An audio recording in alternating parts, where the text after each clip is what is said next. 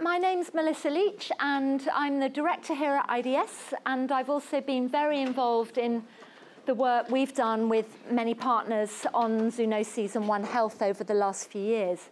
And it gives me enormous pleasure to welcome you all here today, and especially to welcome the colleagues and friends who've come from a very, very long way, parts of Africa and parts of Asia. And thank you to the DSA for the support and the ASRC for the support they've offered to enable that to happen.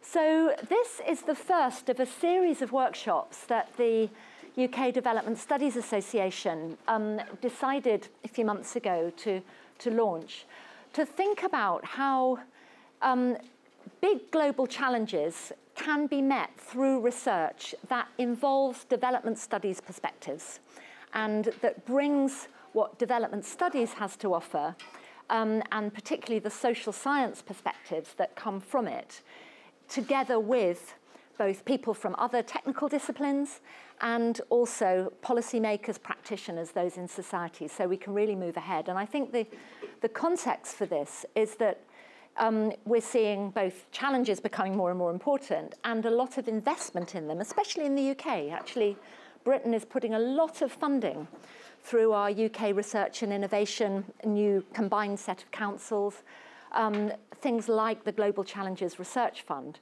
which are saying they're doing interdisciplinary work. And we really wanted, I'm really speaking for Sarah here, Sarah could be saying all of this, so correct me if there's a different narrative here, that we felt development studies had a great deal to offer, and it would be good to have a series of workshops to think about it. So there will be a number happening, supported by the DSA over the next few months. Why did we choose zoonoses for this first in a series which is about development science and challenges? In some respects, one might think zoonoses is a little bit of a narrow, slightly arcane topic, probably not for the people in this room because you all work on this.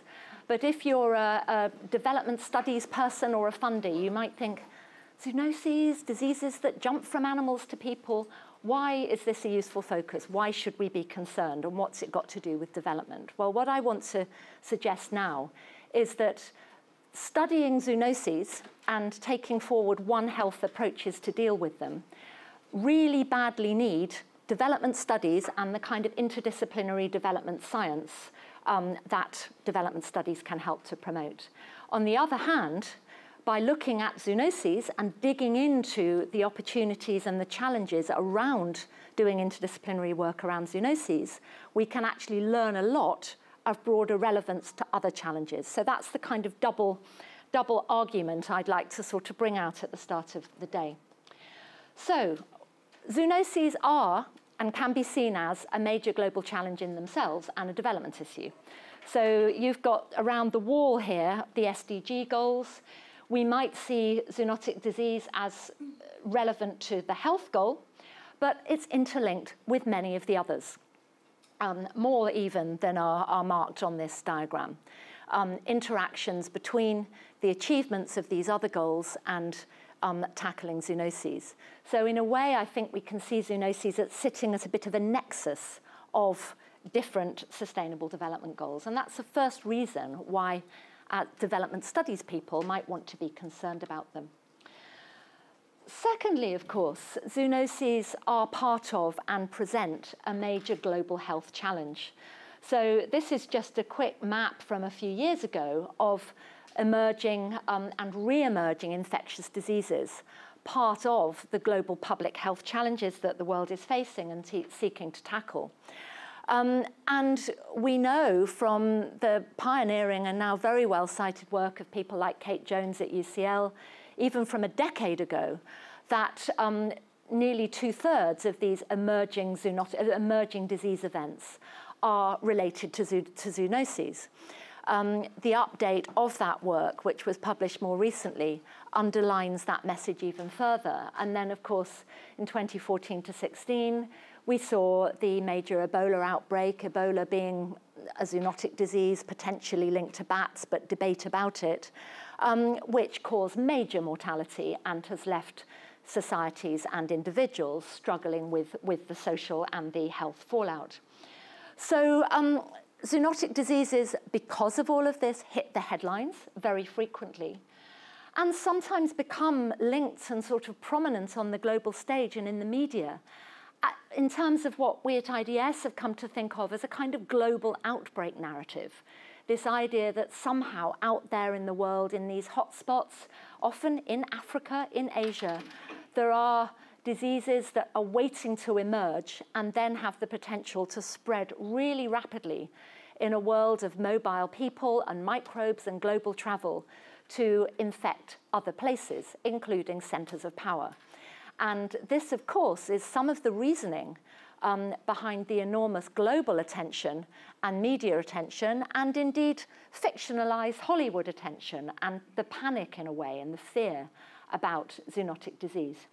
But of course, this is only part of the story, and a part of the story that I think we might want to critique and question, because perhaps more significantly, zoonoses are also deeply interlocked with questions of poverty and present health and public health and poverty challenges to people living in those places. And so while there's a global concern, there are also some really important local concerns, which would say if there are hotspots, they matter for the people who are living in them. And this was just a map that emerged from some of the work that DFID commissioned a few years ago around mapping poverty and zoonoses and finding correlations geographically in terms of where zoonotic disease emerges. And if this is a concern, it's also one that we're seeing emerging policy frameworks and global discourses attempting to deal with. So if we're seeing zoonoses as about the interdependence of human health, which they clearly are, but also animal health and diseases that are carried by animals in different ways and transfer to people. And these are also situated in ecologies, whether they're urban or rural. Then over the last couple of decades, we've seen that recognition embodied in attempts at integrated policy to deal with them. Whether we're talking about the work on eco-health and environment and health, which goes back several decades, to the slightly more recent interactions under the framework of One Health, supported by the World Health Organization, the OIE, and various conservation agencies, or in the most recent incarnation, ideas about planetary health. And this is just the logo from the Lancet Commission, which is also arguing about the interactions in the deeply embedded health of people and human civilization, as they put it, and the natural and ecological systems on which they depend. So there's a lot of global policy interest in zoonoses and One Health, and zoonoses as an archetype issue which require One Health approaches. But I think we might want to begin to ask about some other ways in which development is relevant. So there are several. And what we found in our work, first of all, is that the dynamics of zoonotic diseases, how they emerge, how they spread, who they affect and why, are deeply entangled with many other dynamics and processes of change that are part of development and part of capitalist change and have been studied by development studies. So these are just a list which will be familiar. In a way, one can't understand zoonoses without beginning to look at this kind of issue. I think we might also want to suggest that development studies, and by this I mean a very broad set of normatively related concerns with processes of socioeconomic change, actually offer some key questions and perspectives which also matter to how we understand zoonoses. Firstly, that they draw our attention not just to the technical, the health, the veterinary matters, which are, of course, of critical importance, and I'm really pleased that we have people in the room who can bring those to our attention, but also a focus on the social, the economic, the political drivers, consequences that are entangled with those things. I think a second is an interest in not just these big global patterns, which again are important, but how they play out on the ground in particular localities, the dynamics of what one might call people in places, and a perspective that asks about what they mean from the bottom up. What does a big hotspot map actually mean in terms of the people in those places living with the dynamics in an everyday way of ecosystems and livelihood change? Then related to that, development studies has always been concerned with this question of distribution, access, control, who gets what and when, political economy, if you like. And I think we need to ask these questions around zoonoses, perhaps the question of who gets sick and why, in what places. So this draws our attention to questions of power and political economy, an integral part of development science and thinking, and to questions about the politics of knowledge, whose knowledge counts, whose narratives prevail. Is it the global outbreak narrative? Is it the view of the policymaker? Is it the view of the vet or the environmental scientist? Is it the view of the woman living in a village? And this then relates, of course, to what is also part and parcel of development studies, which is a normative lens. We're not just about studying the world for the sake of knowing more about it, but also to try and influence things for the better. A very broad definition of development is good change. We have to ask about who defines good, in what ways, in what places, but also think about how the work we're doing is contributing to change. So those, I think, to me, are some aspects of development studies, and I think they offer some vital perspectives and questions to the way we might go about exploring zoonoses. So very quickly, here is an example of a program of work which tried to apply some of these questions.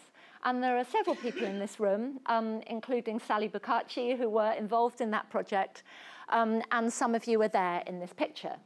So this was a very large team, and it was very interdisciplinary. I think there were 19 institutions involved from 5 African countries and several institutions in the UK. It was supported by the Ecosystem Services for Poverty Alleviation programme, which was a multiple UK Research Council and DFID programme that in many ways, I think, was a precursor to some of the funding we're now seeing under Global Challenges, and did very much say, let's have proper interdisciplinary development science. So that's what we tried to do, asking these questions. These were the objectives. What we were interested in was new cutting-edge development science on the relationships between ecosystems and health and poverty, with an aim to try and manage ecosystems in ways that reduced the risks of zoonotic disease, particularly to people who were living in poverty and marginalisation. And that, we thought, needed new knowledge and could bring some new policy implications. And we worked on these 4 diseases in 5 settings, chosen because they all had relevance to poverty and to local public health concerns, and they sat in different ecological settings in the African continent.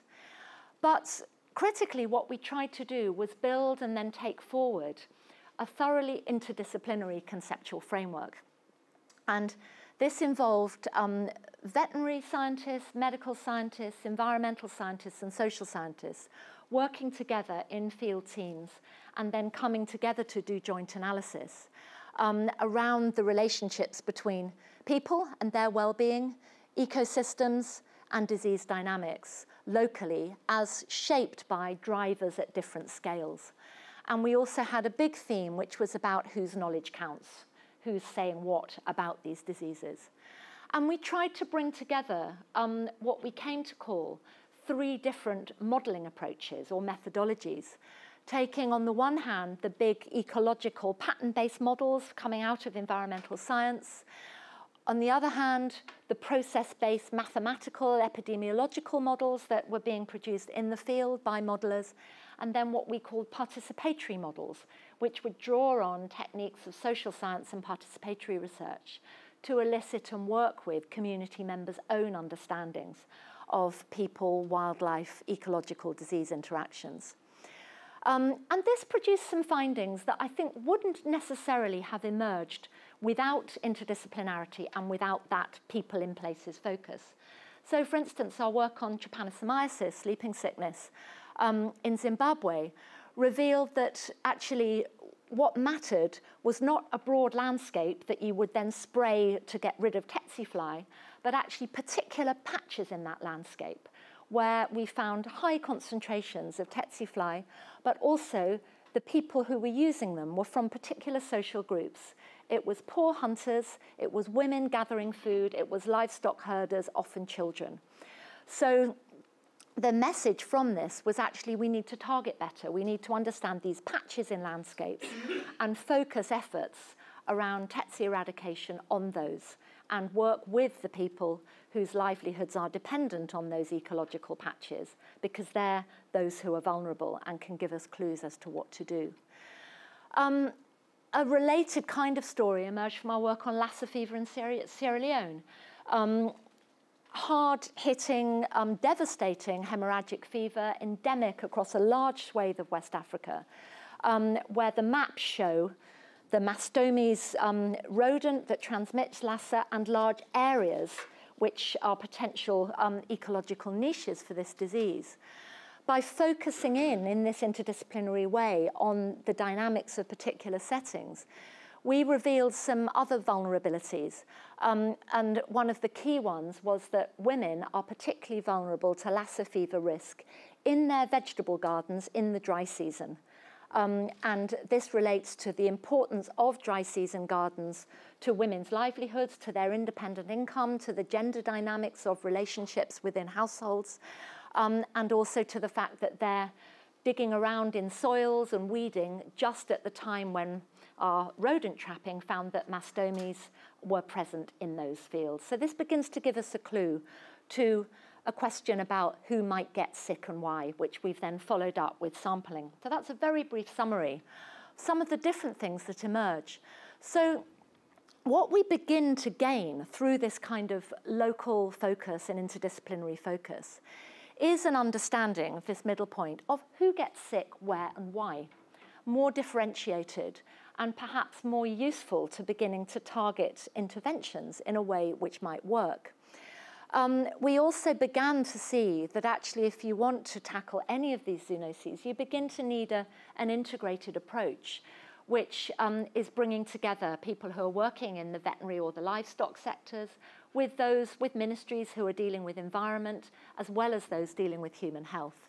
And whether it's in policy interventions or practices which can perhaps deal with pest control and rodent control and disease control at the same time, there were opportunities to work together. And then I think probably a key message which came out of the special journal issue that we did for Phil Trans and the book that we put together on One Health is something about One Health for the real world. It's all very well to bring together the big agencies and to look at planetary health at a global scale. But actually, if we want to have One Health approaches that work, they need to be rather better embedded in the everyday and real world, national and local policy and practice settings in which people are living and policymakers and practitioners have to operate. So this kind of message about One Health for the real world came through. It's unfinished business. Some of these projects are still continuing, and it'd be great to talk with the partners in the room about where some of these things are going. But what finally are some bigger lessons that we might draw? Thinking about this in advance of this workshop, I think there are two sets that certainly I take from this project and from others, whereby what we learn about trying to do this kind of zoonosis work might give us some clues to things we need to think about more broadly in bringing development science to global challenges. So the first set of lessons are about interdisciplinarity, bringing together different scientific disciplines. And I think the first lesson is that it's vital. We're dealing with complex challenges here, and they have technical and social and ecological dimensions, and we need the multiple perspectives that different sciences can bring and the methods that they can bring to begin to untangle those complexities. But in this, we very often in global challenges research see the technical sciences as in the lead. It's environmental science, it's natural science, which sets the question, sets the agenda. And the social sciences are brought in almost to answer the behavioral questions. Tell us a bit about cultural context. Tell us a bit about the social factors. I think there's actually a reversal and a balancing up of equity that needs to happen, whereby we're seeing social science and development studies approaches as sometimes in the lead, which they were in this program, or at least as equal partners, where you're co-creating the questions and co-delivering on the frameworks and the approaches. And this also then enables us to bring multiple methods together in a more equitable way. But I think one of the lessons I really learned from drivers of disease is that it's not possible necessarily to integrate them. You take epidemiological, ecological, participatory modelling, and they tell one different things. And I think the holy grail of interdisciplinary work isn't necessarily to come up with the lowest common denominator that integrates everything into some kind of soup in a way, but actually to triangulate, to say participation and social science tells us about this, epidemiological modelling tells us about this, ecological modelling tells us about this, and then we can triangulate and have more of a deliberative conversation about what we're learning. Doing this brings an awful lot of challenges, and I think this is part of what we'll talk about today, so I won't elaborate. But these are just some of them. They're to do with language, they're to do with the incentives in our institutions and for ourselves as individuals. They're to do with hierarchies, established hierarchies often about disciplines. They're about sometimes feeling that interdisciplinary work is about making compromises and maybe not pursuing the purity of one's work as an anthropologist or as a climate scientist, and making those compromises. And actually tackling some of these really quite deeply embedded silos which tend to mean that disciplines work separately.